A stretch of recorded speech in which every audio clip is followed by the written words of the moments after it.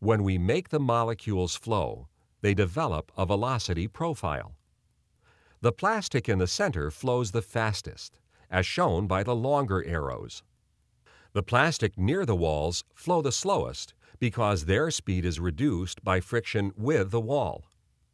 This flow profile shows that the speed of each molecule depends on how far it is from the wall, fastest in the center, and slowest near the wall. Flow is the reason molecules can become oriented. This molecule is lying approximately crosswise to the flow direction. The velocity arrows show that the end nearest the wall will flow more slowly than the end towards the center. Is that possible?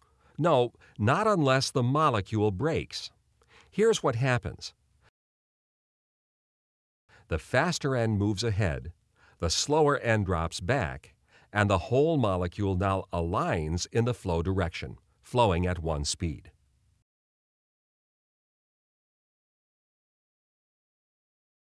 Now we'll show flow of all the molecules. Notice that molecules only orient where there is a difference in the flow speed. When two adjacent molecules flow at different speeds, there is a shearing between them. This is what causes them to orient. In the center of the flow stream, the molecules are flowing fast, but there is no difference in the speed of the neighboring molecules, so there is no orientation. Remember, the orientation of polymer molecules is not caused by flow speed.